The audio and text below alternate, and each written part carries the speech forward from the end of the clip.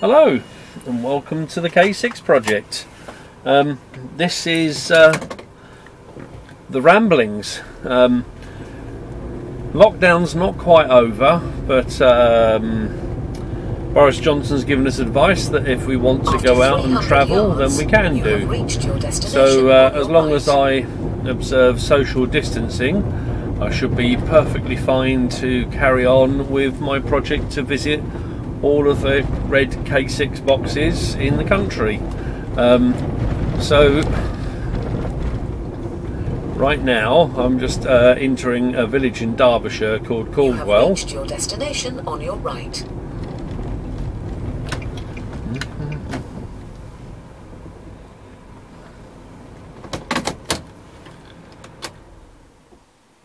Right, so where was I? Okay, so welcome back to the K6 project, the K6 project ramblings. This would be episode 6. I would have thought by now I should have been at sort of episode 20 or 30, but with the obvious coronavirus issues, it's been a long time since I made a video. You'll probably notice that this has grown an awful lot more than it was in the last episode. That was 2.5 months ago. It was the day before Boris Johnson announced that all schools had to close, and it was about 3 or 4 days after that that there was the full lockdown was announced. Today is Friday. No, is it Friday or Saturday? It's Saturday, so I'm losing track of days.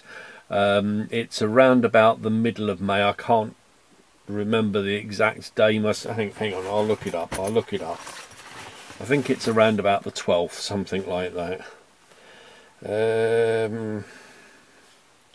Gosh, does my phone even show me? Oh yeah, 16th. Yeah, okay, yeah. So it's Saturday, the 16th of May. So I've decided it's safe enough now for me to start visiting telephone boxes. It's a bit of a solo project anyway, so the only risk I have is the interaction potentially with people that I meet and or the boxes themselves. So at the moment, because this is still very, very early days from going back out on the road, I'm doing my utmost to avoid anybody. Today is just a little quick trip out.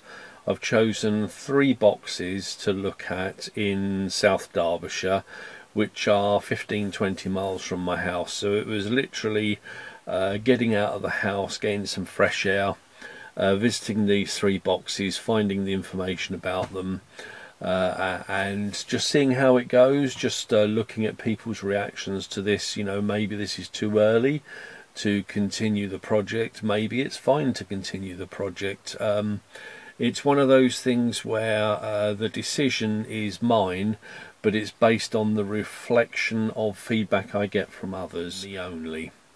Anyway, I'm going to go out and take some pictures of this telephone box. This is Caldwell village in Derbyshire. I've just been to Overseal, and my last box is Short Heath. Haven't been to any of these before. It's a very nice day, and we'll just see how things go. Okay, well, I've just had to rescue a young lady in a car whose battery had gone flat.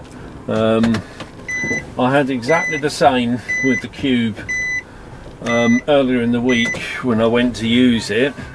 Having not used the car for more than like 1 mile a day, once maybe twice a week for the last 5 or 6 weeks, the battery had gone flat. Exactly the same on this lady's car. So I've just realised she's made the biggest mistake of her life, but there you go. I had the spare battery and jump leads in the boot, so I've just jump started her car and said to her that the best thing she could do would be to go for a 10 or 15 mile drive, maybe 20-minute drive, something like that, just to get a bit of juice in the battery now it's started. And as I've been having this conversation with you, I've just driven past, she's just parked the car up and gone in the house. So it's going to be exactly the same when she comes to try and start the car again a little bit later. But you know, good deeds and all that. So what have I been doing during the lockdown? Mainly looking at Google Street Maps. It's okay to have a list of village names or town names, or even in some cases the street names where telephone boxes are supposed to exist, but unless you can put it into a coherent after 300 yards turn left, Linton Heath, set of coordinates for a sat nav to use, that list is pretty meaningless. You know, it'd be easy just to say, oh, go to Bobsville. Well, where is it? What county is it in? What street is this box on, etc. So I've spent the time whilst we've been locked away doing as much as I can to give me a really good quality list of coordinates and addressing information and confirmation via Google Street View that there was a box there the last time Google went past.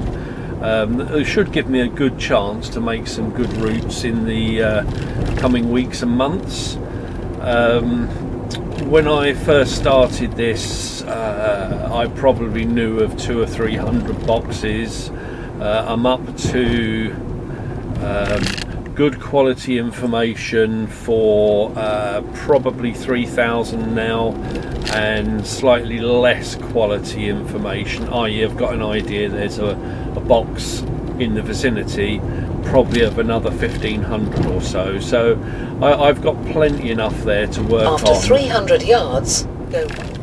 Ideally, I want to document these on my website, but I haven't decided on the methodology to do that yet. You know, be it a map, a list, a PDF file, or whichever. I still need to work on that.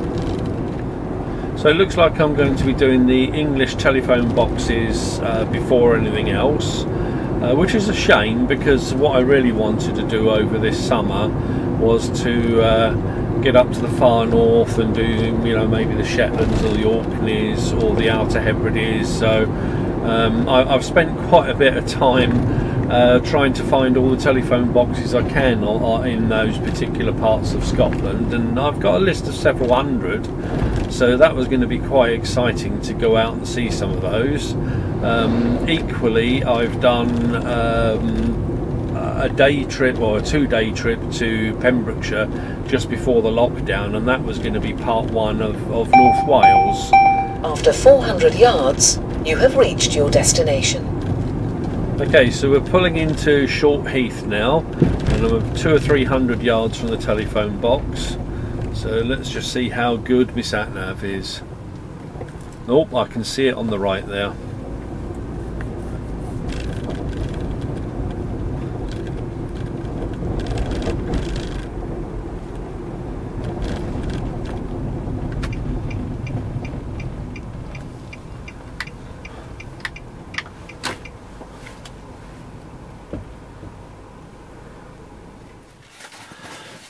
Okay, so that was book exchange. Reasonable selection of books in there, your usual Jilly Coopers as you would expect, lots of children's books, a few sort of hardbacky bits of rubbish, nothing special as always. Still hoping to find all those special signed first editions, probably never will. A little notice board in there, so I've pinned up one of my cards. Done the usual thing, wiped the handle down, etc. So all good to go. So off home now, and see what happens. Happy with the interaction with people, even though I said I wouldn't have any interaction, but circumstances led me to get involved with pushing a young lady's car back onto its drive. She'd started it up, driven about 5 yards, and it conked out, basically no battery. So